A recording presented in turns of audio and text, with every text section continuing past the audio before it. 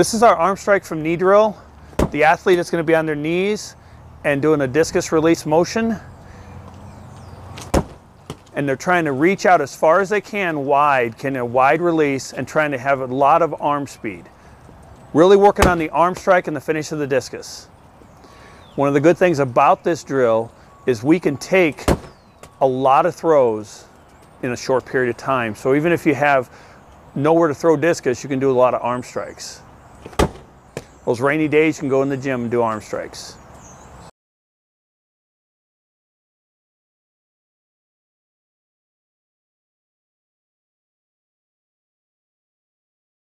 These are our standing arm strikes.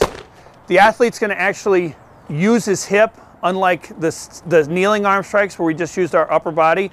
The athlete's going to use their hip and their lower body, still trying to reach on the release, but they're trying to get a wide hip and a wide release. Really reaching, trying to get a big radius.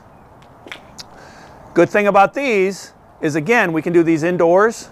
This is a weighted ball, just full of sand, just deforms when it hits the wall, and the athlete can take, 5, 10 throws in a few minutes. All right, good job.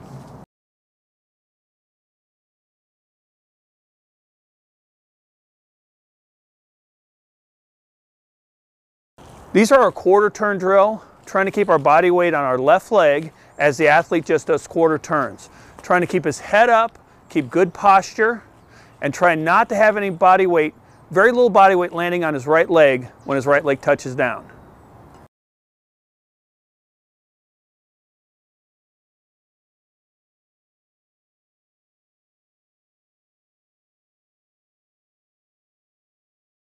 These are our half turns, and the athlete is going to do a 180 degree or a half turn, trying to keep good posture, keeping the head up, putting very little body weight on the right leg when it touches down. This is going to do a lot to help their balance.